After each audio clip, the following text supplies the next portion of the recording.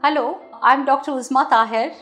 I'm a consultant obstetrician, gynecologist and infertility specialist.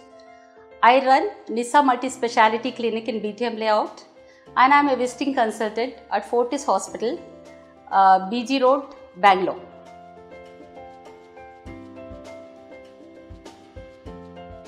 Well, this is a controversial issue. It helps us in making diagnosis of high-risk pregnancy and to identify any complications of pregnancy, to categorize a pregnancy into low risk or high risk. So it's very beneficial to the pregnant woman, and also it helps us obstetricians to make many decisions.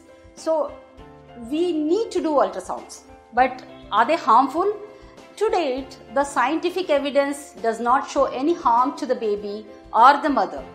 Well, there are some studies that go to show that there might be some kind of harm like cavitation, heating that could affect the baby. They say that they have found it in animal studies. But if we need ultrasound, it should be done under rules and regulations and should be kept to the minimum. It should not be done for whims and fancies of a pregnant woman or her relatives.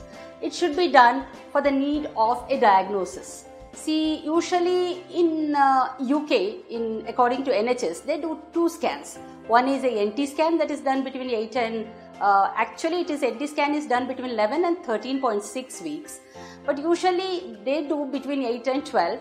The other scan is done during 18 to 21 weeks called Anomaly scan. In my practice, I do more than 2 scans during pregnancy. Usually first I do a confirmatory when they come. If they come between 8 and 10 weeks, I do a confirmatory scan to confirm whether pregnancy is in the uterus or in the tube. Because if it is a tubal pregnancy, it could have disastrous effects.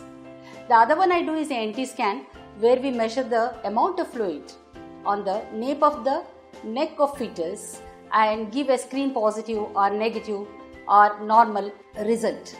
It is combined with a double marker test. And the third one that I do is Anomaly scan at between 18 and 22 weeks.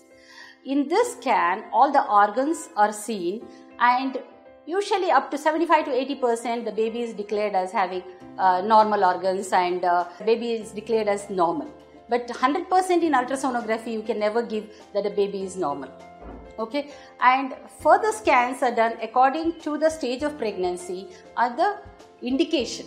So all scans in pregnancy, whether it's 2 or 3 or 4 or 5, according to the gynecologist or according to the guidelines of the hospital or the guidelines of that country, should be done under strict indication and under the prescription or a request of a doctor. Unnecessarily, scans should not be done during pregnancy according to the whims and fancies of a patient.